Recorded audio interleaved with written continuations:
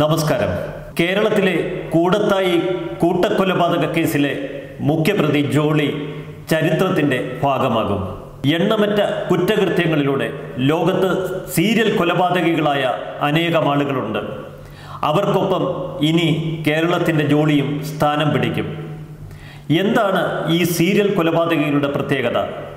അവയിൽ തന്നെ സ്ത്രീ പുരുഷ പരമ്പര കൊലയാളികൾ തമ്മിലുള്ള വ്യത്യാസമെന്ത്? ഏറെ പഠനങ്ങൾ ഉണ്ടായിട്ടുണ്ട് ഇക്കാര്യത്തിൽ. വളരെ വ്യത്യസ്തമാണ് സ്ത്രീ സീരിയൽ കൊലപാതകികളുടെ പെരുമാറ്റ രീതിയും കൊലപാതക രീതിയുമൊക്കെ. പൊതുവെ പുരുഷ കൊലയാളികൾ തങ്ങളുടെ ഇരകളായി തിരഞ്ഞെടുക്കുന്നത് അപരിചിതരെയാണ്. എന്നാൽ സ്ത്രീ കൊലയാളികൾ അങ്ങനെയല്ല. അവർക്ക് തൊട്ടടുത്തുള്ള ഒരുപക്ഷെ അവരുടെ കുടുംബത്തിൽ നിന്നോ അവരുടെ ഏറ്റവും അടുത്ത ആളുകളെയോ ആയിരിക്കാം അവർ തങ്ങളുടെ ഇരകളായി തെരഞ്ഞെടുക്കുന്നത്. പുരുഷ കൊലപാതകികളായ സീരിയൽ കില്ലർമാർ പൊതുവെ തങ്ങളുടെ ലൈംഗിക തൃഷ്ണയ്ക്കായാണ് ഇരകളെ കണ്ടെത്തുന്നത്. അവർ മിക്കവാറും അപരിചിതരുമായിരിക്കും.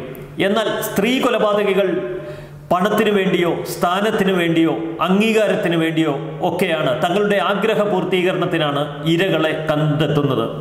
ലൈംഗിക ആവശ്യങ്ങൾ സ്ത്രീ കൊലപാതകികളുടെ കാര്യത്തിൽ വളരെ കുറവാണ് എന്നാണ് പഠനങ്ങൾ സൂചിപ്പിക്കുന്നത്. പുരുഷ കൊലപാതകികളെക്കാൾ വ്യത്യസ്തമാണ് സ്ത്രീകളുടെ കൊലപാതക രീതി. അവർ പൊതുവെ സ്വീകരിക്കുന്നത് വിഷം കുത്തിവെക്കുക, വിഷം കൊടുക്കുക, ശ്വാസം മുട്ടിക്കുക തുടങ്ങിയ മാർഗങ്ങളാണ്. കൂടത്തായിലെ ജോളിയും അവലംബിച്ചത് വിഷം കൊടുത്ത് ഇരകളെ കൊല്ലുക എന്നുള്ള കൊലപാതക രീതിയാണ്. സ്ത്രീ പരമ്പര കൊലയാളികൾ പൊതുവെ തങ്ങളെ ലാളിക്കുകയോ തങ്ങളുടെ ഏറ്റവും അടുപ്പം കാണിക്കുകയോ ചെയ്യുന്നവരെയാണ് വകവരുത്താറ്. മറ്റുള്ളവരുടെ അനുകമ്പയും ദയയും അവർ ഇപ്രകാരം പിടിച്ചെടുക്കാൻ ശ്രമിക്കുന്നു. മറ്റുള്ളവരുടെ ശ്രദ്ധ തങ്ങൾക്ക് ലഭിക്കാനും ആളുകളുടെ സഹതാപം തങ്ങളിലേക്ക് വരാനും ഈ കൊലപാതകങ്ങൾ അവർ ഉപയോഗിക്കുന്നു. പൊതുവെ സ്ത്രീ പരമ്പര കൊലപാതകികളുടെ കൊലപാതകങ്ങൾ തെളിയിക്കുക അത്ര എളുപ്പമല്ല. ചരിത്രത്തിലെ ഏറ്റവും വലിയ സ്ത്രീ പരമ്പര കൊലയാളി ഒരുപക്ഷെ ഹംഗറിയിലെ പ്രഭുവായിരുന്ന എലിസബത്ത് ബത്തോരി ആയിരിക്കും. നൂറുകണക്കിന് പെൺകുട്ടികളെയും യുവതികളെയുമാണ് ബത്തോരി കൊന്നൊടുക്കിയത്. എന്നാൽ അന്വേഷണത്തിൽ ഒരു തുമ്പും ബാക്കി വെക്കാതെയായിരുന്നു അവരുടെ കൊലപാതക രീതി.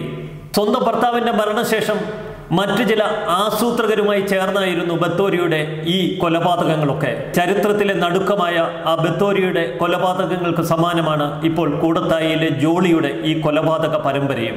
ജോളിയുടെ സ്വഭാവവുമായി ബന്ധപ്പെട്ട നിരവധി പഠനങ്ങളാണ് ഇപ്പോൾ നടക്കുന്നത്. സൈക്കാട്രിസ്റ്റുമാരും ക്രിമിനോളജിസ്റ്റുകളും വിക്ടിമോളജിസ്റ്റുകളും ഒക്കെ ചേർന്ന് വലിയ നിര തന്നെ ഇപ്പോൾ ജോളിയുടെ സ്വഭാവത്തെക്കുറിച്ചുള്ള പഠനങ്ങൾ ആരംഭിച്ചു കഴിഞ്ഞു. ഇതിനിടയിൽ ടാറ്റ ഇൻസ്റ്റിറ്റ്യൂട്ടിലെ ഡോക്ടർ വർഗീസ് വയലാമണ്ണിലിൻ്റെ പഠന റിപ്പോർട്ട് ഏറെ ശ്രദ്ധേയമാവുകയാണ്.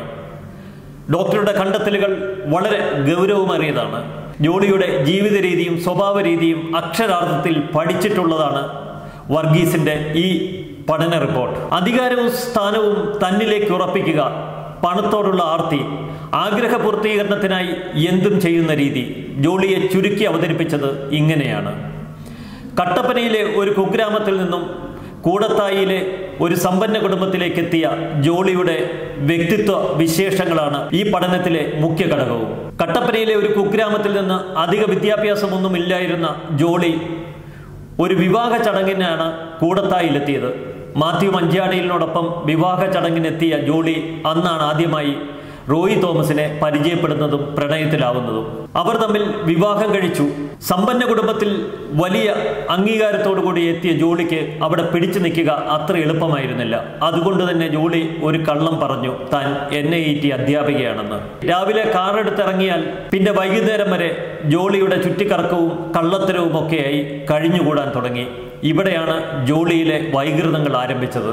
കേരള പോലീസ് പറഞ്ഞതുപോലെ ഡോക്ടർ ഹരോൾഡ് ഷിപ്പാൻ ഉൾപ്പെടെയുള്ള സീരിയൽ കില്ലർമാരുടെ സ്വഭാവ രീതിയാണ് ഇവിടെ ജോളിയും കാട്ടിയത്. ധനിക കുടുംബത്തിലെ അംഗമായിരുന്നു റോയ് തോമസ്. മാതാപിതാക്കൾ ഉന്നത വിദ്യാഭ്യാസ യോഗ്യതയുള്ളവരും നല്ല ജോലി ഭദ്രതയുള്ളവരും. കൂടപ്പിറപ്പുകളാവട്ടെ അമേരിക്കയിലും വിദേശങ്ങളിലുമൊക്കെയായി ഉന്നത സ്ഥിതിയിലും. ജോളിക്ക് ഇത് വലിയ കോംപ്ലക്സായി മാറുന്നു. തൻ്റെ അപകർഷതാബോധത്തിൽ നിന്നാണ് ജോളി എന്ന ക്രിമിനൽ ഉടലെടുക്കുന്നത്. കുടുംബത്തിലെ അധികാര കേന്ദ്രമായിരുന്ന അന്നമ്മ തോമസിനെ വകവരുത്തുകയാണ് ആദ്യം ലക്ഷ്യമിട്ടത്. അതിന് വ്യത്യസ്തമായ ഒരു കാരണം കൂടി ഉണ്ടായിരുന്നു. കുടുംബത്തിൽ അധികാരം കൈയാളിയിരുന്നത് അന്നമ്മയാണ്. അമ്മായിമ്മ ജീവിച്ചിരിക്കുന്നിടത്തോളം ജോളിക്ക് അവിടെ ഒരു അധികാരവും ഉണ്ടാവില്ല. ആ അധികാരം കയ്യെത്തിപ്പിടിക്കുവാൻ വേണ്ടി അന്നമ്മ തോമസിനെ വകവരുത്തുന്നു. തൊട്ടു പിന്നാലെ പണത്തിനു വേണ്ടി, ആഗ്രഹപൂർത്തീകരണത്തിന് വേണ്ടി ടോം തോമസിനെ വകവരുത്തുന്നു. ഒരാൾക്ക് കൈവരുന്ന സ്വത്തും പണവും അധികാരവും ഒക്കെ അയാളിൽ ലൈംഗികാസക്തി വളർത്തും. അതുതന്നെയാണ് അക്കാലത്ത് ജോളിയിൽ പ്രകടമായതും. ജോളിക്ക് ഇക്കാലയളവിൽ പുരുഷന്മാരോടുള്ള അമിതാസക്തി വളർന്നു. അത് റോയി തോമസ് തിരിച്ചറിയുന്നിടത്താണ് അവർ തമ്മിലുള്ള പ്രശ്നങ്ങളുടെ തുടക്കവും. ജോളി ഇതിനിടയിൽ പല പുരുഷന്മാരുമായി അടുപ്പത്തിലേർപ്പെട്ടു. 11ഓളം കാമുകന്മാർ അവർക്കുണ്ടായി എന്നാണ് കണക്കുകൾ. അതുകൊണ്ട് തന്നെ റോയി തോമസ് ജോളിയുടെ എതിരാളിയുമായി. റോയി തോമസിനെ വകവരുത്തുകയാണ് പിന്നീട് ജോളി ലക്ഷ്യമിട്ടത്. ഇതിനായി ജോളി മനസ്സിൽ പ്ലാൻ ചെയ്തതോ ഷാജു എന്ന തന്റെ ഭർത്താവിന്റെ കസിനെ സ്വന്തമാക്കുക എന്ന ഹീനകൃത്യവും. ഷാജുവിനെ സ്വന്തമാക്കാൻ വേണ്ടി ഷിലിയെയും കുട്ടിയെയും വകവരുത്തി. കൂടത്തായിലെ തന്റെ വിവാഹ ചടങ്ങിൽ ആദ്യമായി ജോളി എത്തിയത് മാത്യു മഞ്ചാടിയിലിനോടൊപ്പമായിരുന്നു. ആ മാത്യുവിനെ തന്നെ വകവരുത്തിയും ജോളി തന്റെ ആനന്ദ നിർവൃതി അടയുന്ന ഒരു ഘട്ടമുണ്ടായി. അന്നമ്മയുടെയും ടോം തോമസിന്റെയും മരണങ്ങൾക്ക് ശേഷം റോയി തോമസിന്റെ മരണം അത് പോസ്റ്റ്മോർട്ടം ചെയ്യണമെന്നും മരണത്തിൽ ദുരൂഹതയുണ്ടെന്നും മാത്യു പറഞ്ഞതോടെയാണ് മാത്യുവിനോട് നേർക്കുള്ള പക ജോളിയിൽ കത്തിയാളുന്നത്. തനിക്ക് എത്ര അടുപ്പമുള്ളവരായാലും ഒരിക്കൽ എതിരാളിയായി മാറിയാൽ അവരെ വകവരുത്തുക തന്നെയായിരുന്നു ജോളിയെ പോലെയുള്ള ഒരു കില്ലറുടെ ശീലവും. എന്തുകൊണ്ട് ജോളി കൊലപാതകങ്ങളൊക്കെ ഇത്ര കൃത്യമായ ആസൂത്രണത്തോടുകൂടി നടത്തി? ഓരോ കൊലപാതകങ്ങൾക്കും പിന്നിലുള്ള ജോളിയുടെ ലക്ഷ്യമെന്ത്? ജോളിയുടെ കുടുംബ പശ്ചാത്തലം, വിദ്യാഭ്യാസം, പാരമ്പര്യം എന്നിവ എത്രമാത്രം ഈ കൊലപാതകങ്ങൾക്ക് കാരണമായി? ഈ കൊലപാതകങ്ങളുടെയൊക്കെ അനന്തരഫലങ്ങൾ എന്താണ്? ഇത്തരം പഠനങ്ങളും ഇപ്പോൾ നടന്നു കഴിഞ്ഞു. ഒരു വലിയ കുടുംബത്തിൽ വിവാഹം കഴിച്ച് ചെന്നുവെങ്കിലും ആ കുടുംബത്തിന്റെ ഭാഗമായി ജോളി ഒരിക്കലും മാറിയില്ല എന്നതാണ് ഏറ്റവും വലിയ വൈചിത്ര്യം. ജോളി ഏറെ വ്യത്യസ്തമായിരുന്നു.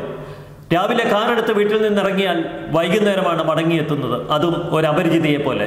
ഇവിടെയാണ് ജോളിയിലെ കുറ്റവാളി ഉണർന്നതും. തൻ്റെ മുന്നിൽ തടസ്സങ്ങളായി നിന്നവരെയൊക്കെ പോയിന്റ് ബ്ലാങ്കിൽ ജോളി വകവരുത്തി, അതും അസാമാന്യ കരവിരുതോടെ. ജോളി എന്നും ഒറ്റപ്പെട്ട ഒരു കോണിലായിരുന്നു ജീവിച്ചതെന്നാണ് ഇപ്പോൾ നാട്ടുകാരുടെ സാക്ഷ്യപ്പെടുത്തലും കുടുംബക്കാർ പറയുന്നതുമൊക്കെ. അധികം കുടുംബത്തിൽ ആരോടും സംസാരിക്കാറില്ല. കുടുംബത്തിലുള്ളവരെയൊക്കെ ഒരുതരം പകയോടെ കണ്ടിരുന്നു. തനിക്കൊപ്പം, തന്റെ ഇംഗിതത്തിനൊപ്പം നിൽക്കാത്തവരെയൊക്കെ വകവരുത്തുക എന്നതായിരുന്നു ജോളിയുടെ ഒരു രീതി. എന്നാൽ ഏറെ വ്യത്യസ്തമായിരുന്നു മറ്റൊരു സ്വഭാവതലം. ജോളി അടുപ്പം പുലർത്തിയിരുന്ന ആണുങ്ങളോട് വലിയ സ്നേഹത്തിലായിരുന്നു അവർ പെരുമാറിയത്. അതുകൊണ്ട് തന്നെ ആണുങ്ങളുടെ ഒരു വലിയ സൗഹൃദ നിര ജോളിക്കുണ്ടായിരുന്നു. സമൂഹത്തിലെ ഉന്നതരുമായി ബന്ധം സ്ഥാപിക്കാൻ അവർ പ്രത്യേകം ശ്രമിച്ചു. അത് തന്റെ അധികാര സ്ഥാനം ഉറപ്പിക്കുന്നതിന് വേണ്ടിയായിരുന്നു. എന്തിനു വേണ്ടിയാണ് താൻ ജീവിച്ചിരിക്കുന്നത് എന്ന് ഒരുപക്ഷെ ജോളി പലപ്പോഴും സ്വയം ചോദിച്ചിട്ടുണ്ടാവാം. അവരുടെ വഴിയിലെ ഏറ്റവും വലിയ തടസ്സമായിരുന്നു സിലി. കാരണം സ്ഥിര വരുമാനമുള്ള ഷാജു അവരെ പൊന്നുപോലെ നോക്കുന്നു എന്നായിരിക്കും ജോളി കരുതിയത്. അതുകൊണ്ട് തന്നെ ഷാജു എന്ന തന്റെ വലിയ ആഗ്രഹ പൂർത്തീകരണത്തിന് വേണ്ടി സിലിയെ വകവരുത്താൻ ജോളി തീരുമാനമെടുത്തു. പക്ഷേ സിലിയെ എന്നും ജോളി ചേർത്ത് പിടിച്ചിരുന്നു എന്നതാണ് ഏറെ വൈചിത്രം. സിലിയുടെ വീട്ടുകാരുമായും ജോളി അടുത്ത ബന്ധം പുലർത്തിയിരുന്നു. സ്വന്തം അപകർഷതാബോധത്തിൽ നിന്നുള്ള മോചനവും സ്വത്തും പണവും അധികാരവും ഒപ്പം ലൈംഗിക തൃഷ്ണയും എല്ലാം കൂടിയ ഒരു പ്രത്യേക മാനസികാവസ്ഥ. അവിടെയായിരുന്നു ജോളിയിലെ കുറ്റവാളി തിമിർത്താടിയതും. സമൂഹം അംഗീകരിച്ചു കൊടുത്ത ഒരു വഴിയിലൂടെ തന്റെ സ്ഥാനം ഉറപ്പിക്കാൻ ജോളി ഒരിക്കലും ശ്രമിച്ചില്ല, ആഗ്രഹിച്ചില്ല. അവർ തെരഞ്ഞെടുത്തത് തന്റെ വഴിയായിരുന്നു. എതിർക്കുന്നവരെ നിഷ്ഠൂരം വകവരുത്തുന്ന രീതി. ഒരു സീരിയൽ കൊലപാതകയുടെ എല്ലാ സ്വഭാവ വൈശിഷ്ട്യങ്ങളും. ലോകത്ത് പുരുഷ സീരിയൽ കൊലപാതകികളെ അപേക്ഷിച്ച് സ്ത്രീ സീരിയൽ കൊലപാതകികൾ വളരെ കുറവാണ്. അതീവ ബ്രില്യൻ്റാണ് സ്ത്രീ സീരിയൽ കൊലപാതകികൾ. അതുകൊണ്ട് തന്നെ അവരുടെ കൊലപാതക കൃത്യം തെളിയിക്കുക എന്നും പോലീസിന് വലിയ വെല്ലുവിളിയാണ്. ഇവിടെയും അതുതന്നെയാണ് കേരള പോലീസിന്റെ ഏറ്റവും വലിയ വെല്ലുവിളിയും. ഒരു പോലീസ് സംവിധാനത്തിന്റെ കഴിവും ബുദ്ധിയുമെല്ലാം ഒരുമിച്ച് ചേർത്ത് ഒരേ രീതിയിൽ ഉപയോഗിക്കേണ്ടി വരും ജോളി എന്ന ക്രിമിനലിനെ പൂട്ടാൻ. പക്ഷെ അത് എത്രമാത്രം കഴിഞ്ഞു എന്ന് വരില്ല. നിയമത്തിന് മുന്നിൽ ജോളി എന്ന തെറ്റുകാരിയെ ക്രിമിനലായി ചിത്രീകരിച്ച് മുദ്രയടിച്ച് നമുക്ക് ശിക്ഷിക്കാനാവും. പക്ഷേ ജോളി എന്ന ഈ സീരിയൽ കില്ലറിന്റെ മനസ്സിന്റെ വ്യാപാരങ്ങൾ ഇനിയും ഏറെ പഠനവിധേയമാക്കേണ്ടിയിരിക്കുന്നു. കേരളം ഇന്നേ വരെ കണ്ടിട്ടില്ലാത്ത ഈ അപൂർവങ്ങളിൽ അപൂർവമായ കൂടത്തായി കൊലക്കേസ് ഒരുപാട് വെളിച്ചം വീശുന്നതാണ്. നിയമ സംവിധാനത്തിനും ഭരണകർത്താക്കൾക്കും പോലീസ് സേനയ്ക്കുമൊക്കെ ഇതൊരു വലിയ പാഠമാണ്.